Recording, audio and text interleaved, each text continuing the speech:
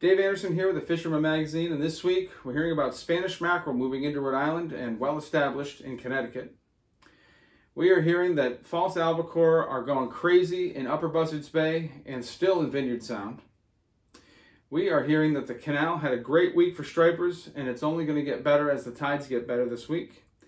And everybody is reporting just massive schools of peanut bunker everywhere. Stay tuned for all that and more on this week's Web Fishing Forecast. The fishing news is sponsored by these fine partners.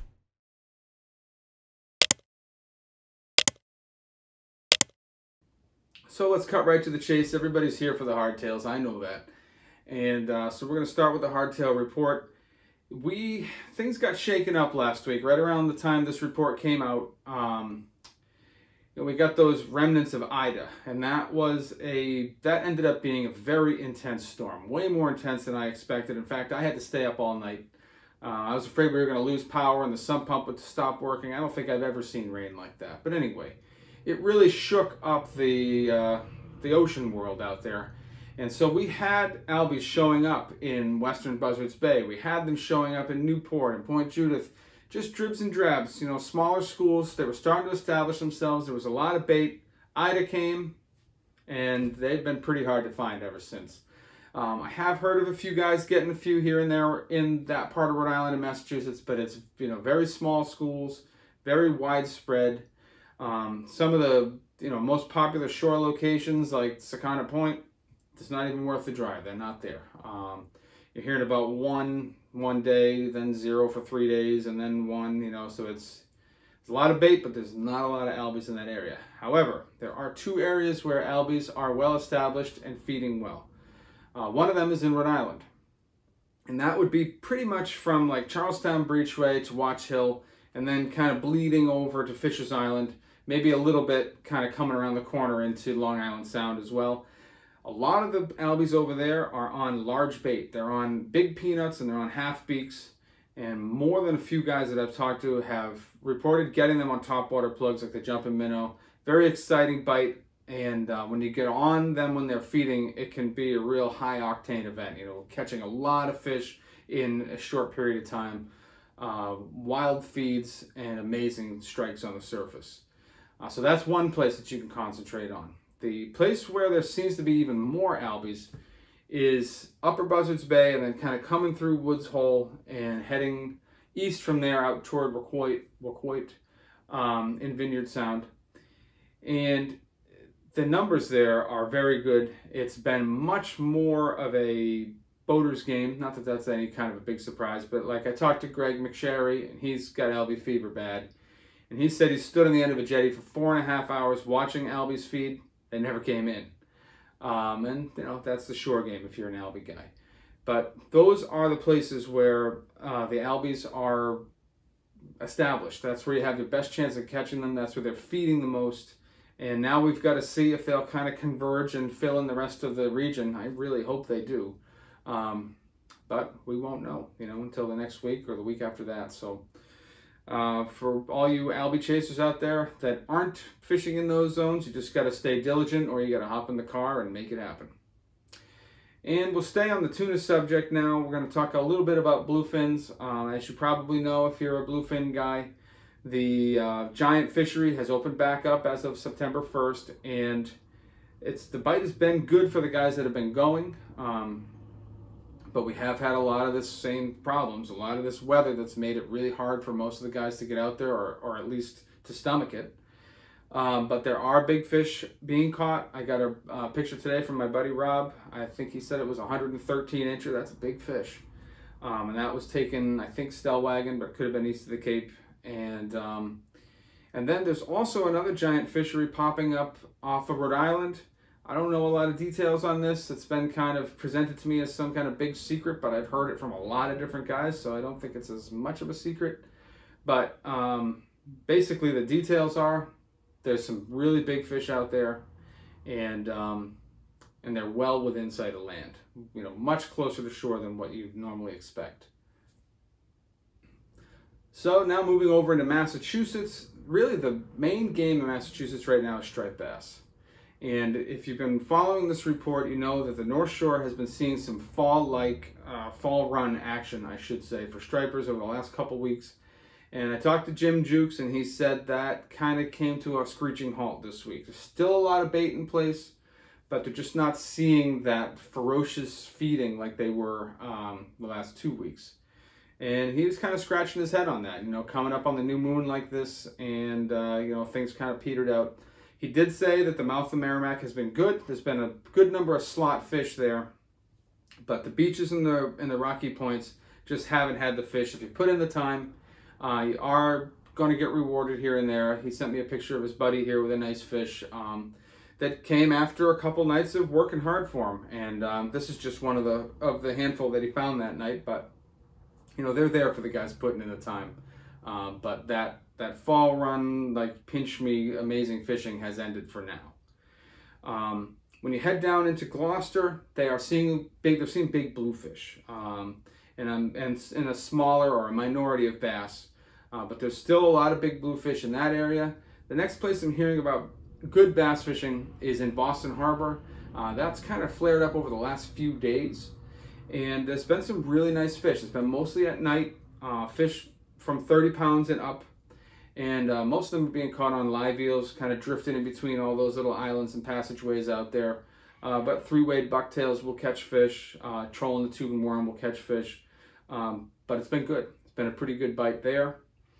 As you head down toward the canal, we kind of head back into bluefish zone again. Outside the canal is just loaded with bluefish. There, outside the east end, there are just acres and acres of bluefish.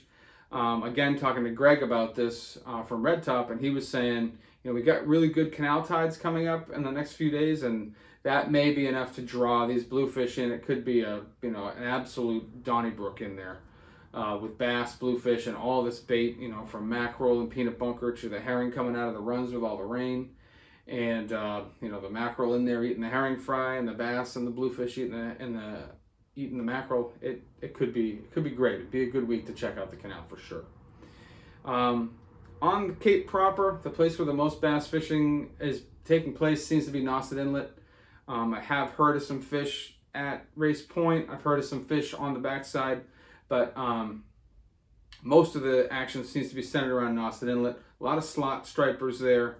A couple fish over and some schoolies in there as well. It's been a boat and shore thing. And yeah, the fishing's been very good there.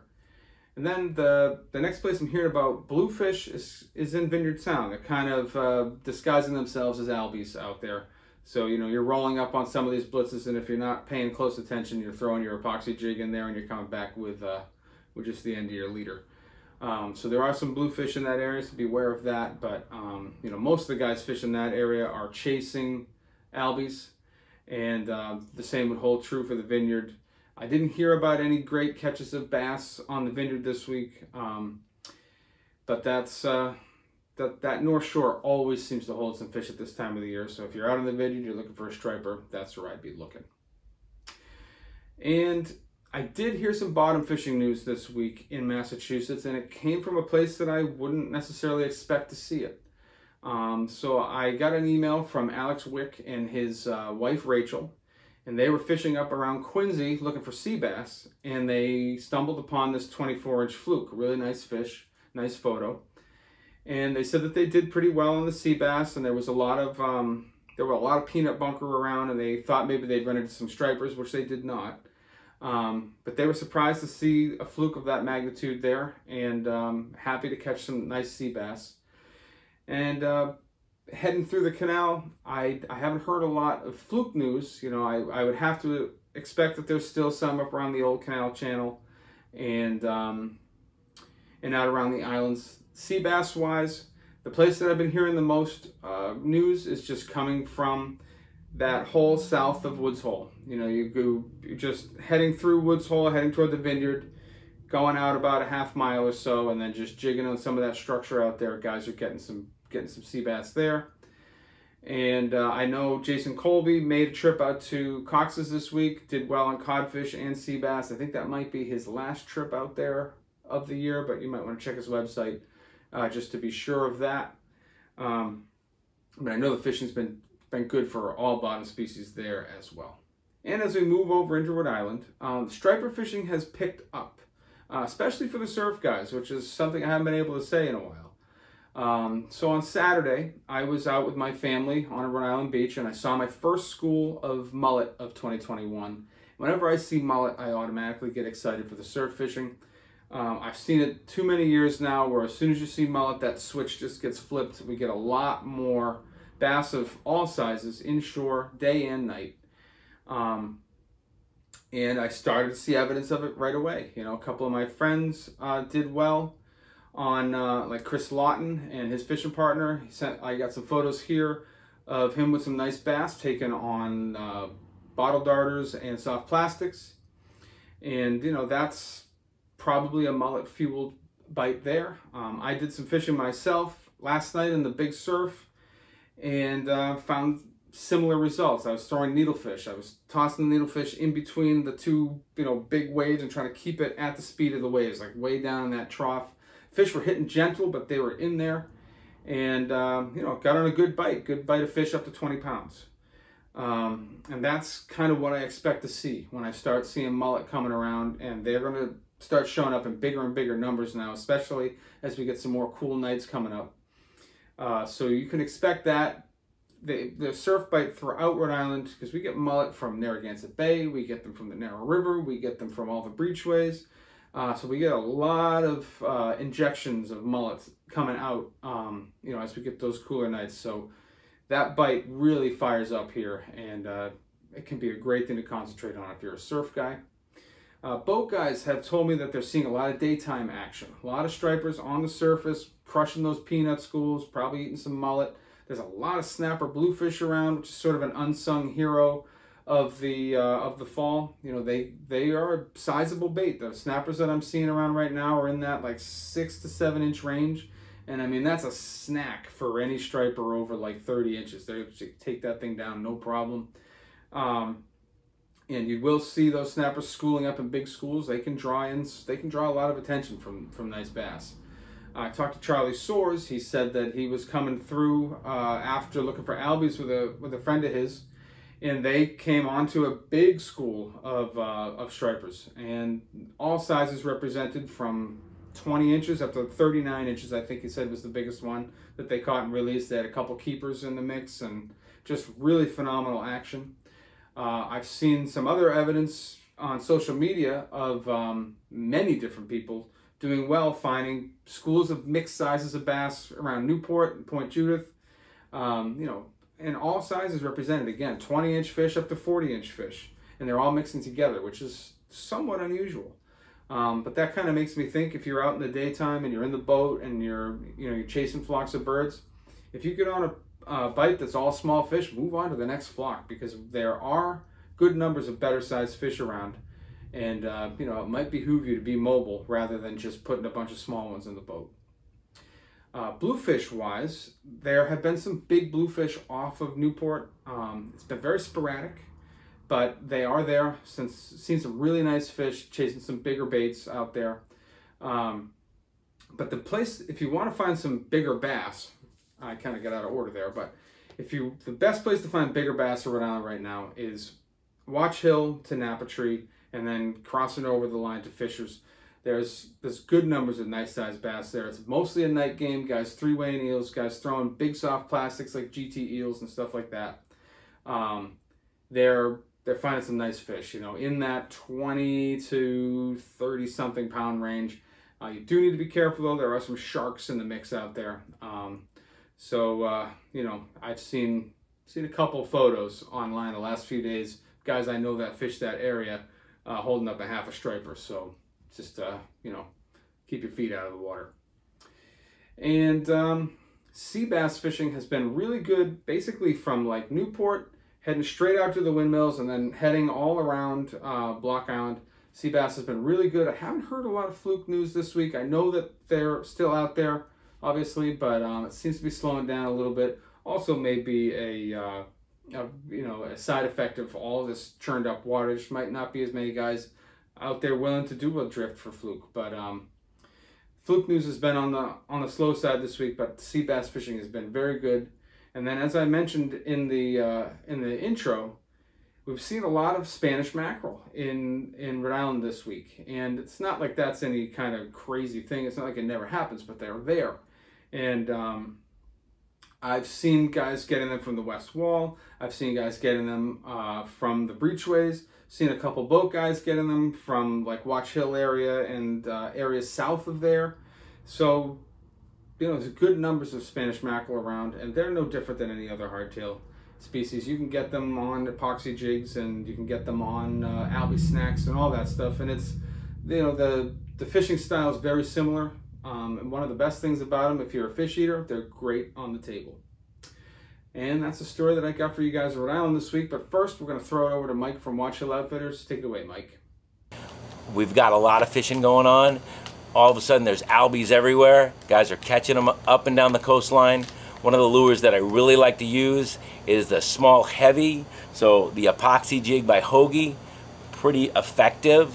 The other thing that I like to use it on is pretty much everything on the bottom. So if you're not getting into albies, you don't see anything going on out there, just send it down to the bottom. You'd be surprised what you get. Some of the guys are even picking up some nice blackfish doing it. We also have a lot of big bass, pretty much on the reef and all the way down. Some of the guys were out last night doing a little nighttime fishing, and they were getting housed by some big sharks coming in, just chomping at their bass. That's a slot now. Actually, he might be under slot. Hold that up, Ryan. Yeah, he's under slot. That's a bummer. Boys. Right at the boat. We also have blackfish season just beginning.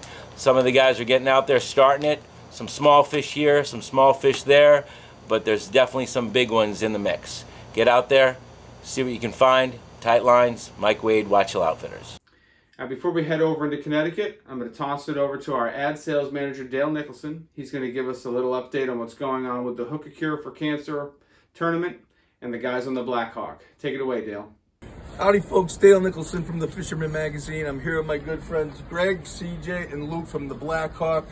We're here to support a very good charity today. There's 15 boats going out in Niana, Connecticut, New London, Connecticut, Groton, Connecticut, all for Fishing for a Cure for the Cure of Cancer. Greg's going to tell you a little bit about, and these guys are going to tell you a little bit about what's going on in the fishery, and I'll let them take it away. Well, first of all, we're raising money for to cure rare diseases and breast cancer. That's the purpose. Hopefully, we're gonna all the boats working combined here. We're gonna raise some money for the cause. Okay, that's the purpose. It's a great cause. We got a lot of people today. Everyone paid to go out on the boat, and the total proceeds go to that on all the boats. So hopefully, we're gonna seriously raise some money. On the fishing part. Are you gonna tell me what? I'm gonna tell them. It's been. Oh, nothing short of excellent. Oh, guys. look at that. That's quite the same. Yeah. This Anyways, is what happens in Niantic when you try to get under the bridge and you don't make it. The outriggers take a beating, but I don't know if you heard that, folks. We're watching it. So now in regards to the fishing. The fishing has been nothing short of excellent. The porgies and sea bass, we are in the bonus season right now. 50 a man. 50 porgies, so now is the time to fill your freezer if you want them. It's open for the foreseeing future. As far as 50, we're going to catch them right up till December 31st. Sea bass yesterday was as good as it gets. As good as it gets. So right now, we got some trigger fish in there. Where's Luke? Is he getting in? We got some triggers in there. It's hard getting Jumbo in there sea bass. Yeah, those shoulders, it's hard to get. You're so big. You know? But come on out. Yeah, we had a good trip yesterday. You worked on the trip. You worked on the trip. Yeah, it was very, very good. It was very, very good. Big sea bass, all the porgies you wanted. Bunch of triggers. We had a bunch of triggers. And, obviously, folks, this is a great cruise. You can see they're a lot of fun. We do have a good time. They catch a ton of fish. Feel free to come down anytime. Make your reservations online when you want to go out with them. Again, this is Fishing for a Cure. Last year, if I'm correct, I think we made 25 grand. We're going to try and beat that this year. Wow, so nice. it's just a great thing. So thanks for listening folks. to us. In Connecticut, the bass fishing hasn't really changed that much. The hot zone is still the race and the backside of Fishers. Some nice fish being taken in there. It's a night game for the most part. Guys throwing eels into the rocks or three-weighing through the race. And you know, hearing about some good fish there. Hearing about some big bluefish still mixed in there. There's been some big bluefish out around the mouth of the Thames as well. But another area that's starting to see just more and more bass action is basically from like Harkness up to the Thames and even a little bit beyond that.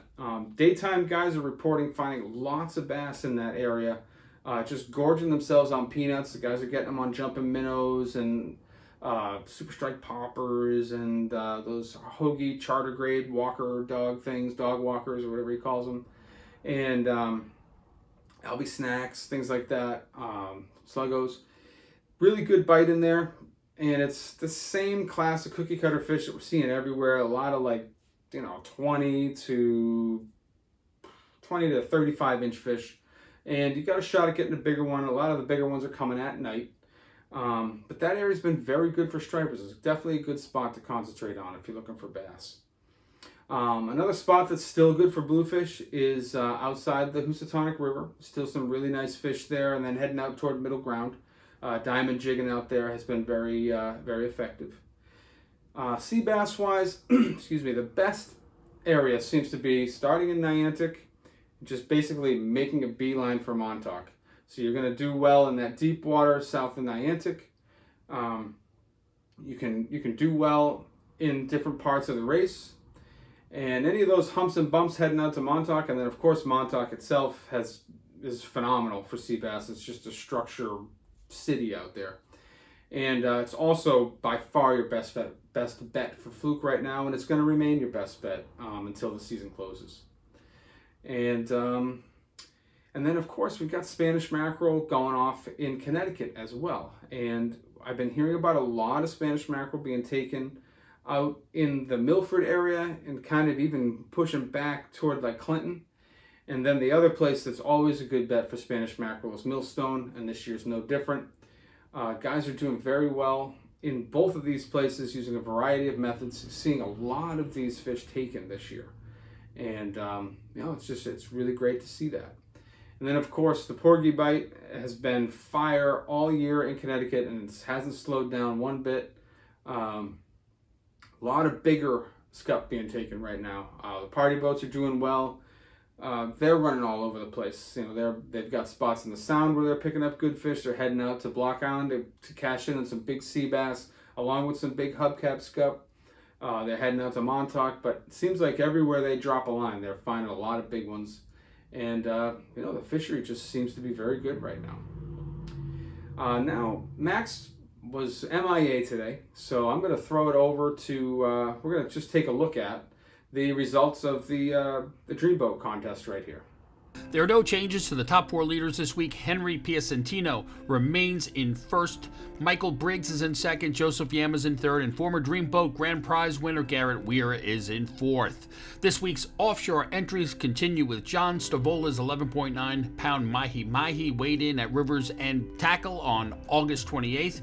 We also had a 3.1-pound sea robin entry from Fred Liederman of Hampton Bays weighed in at East End Bait and Tackle. There's tons of time remaining in the Dreamboat Challenge as we enter into some of the best fishing of the year. The Dreamboat Fishing Challenge is the Fisherman subscriber-only multi-species fishing competition with a chance to win a new Steigercraft center console powered by Yamaha, along with many other great prizes. Subscribe now to the Fisherman magazine to be part of the action. And we're going to stay in the tournament vein now, and we're going to take a look at what's going on in the Coastal Kayak Clash. This week in the Coastal Kayak Clash, weather definitely played a factor along with holiday planning. But we did get one fish in that really made a difference, and that was Bob Wagner's 26-inch Albie, which not only puts him in first place so far for Fish of the Month for September, but it also leapfrogs him over Justin Oser, gives him 9 points, leading the tournament right now. Justin Oser in second place with 8 points, Bob Stuber holding down third place with 5. Don't forget that September's Fish of the Month is hardtails, so it could be an Albie or a Bonito. You get a $100 yakattack.com gift card if you win it. And there's still a long way to go. Good luck out there. Get on those kayaks, catch some fish. And that's the story of the week. You know, those are the reports for this week. You know, like I said, things have shaken up a little bit because of the weather, but the fish is still very good. A lot of options out there for you guys, no matter where you're from. And if you're not a subscriber to The Fisherman, come over to the website, www.thefisherman.com, and check us out. There's a lot of free content on there. And if you subscribe, you're going to get reports from the entire north half of the East Coast. You're going to get stories that cover all species along that whole stretch. And you're going to get content that goes way back. You're going to be buried in content about the fish that you love to catch the most. So come over and check us out. If you're not interested in that, at least give us a subscribe here on YouTube. Hit that little bell thing down there so you get a notification when we post something new, and give me a like, will you? We'll see you guys next week. Steigercraft boats, built by people who fish our waters. Serious anglers choose Steigercraft for their 40 years of boat building experience right here in the Northeast and Mid-Atlantic. Visit steigercraft.com for a dealer near you.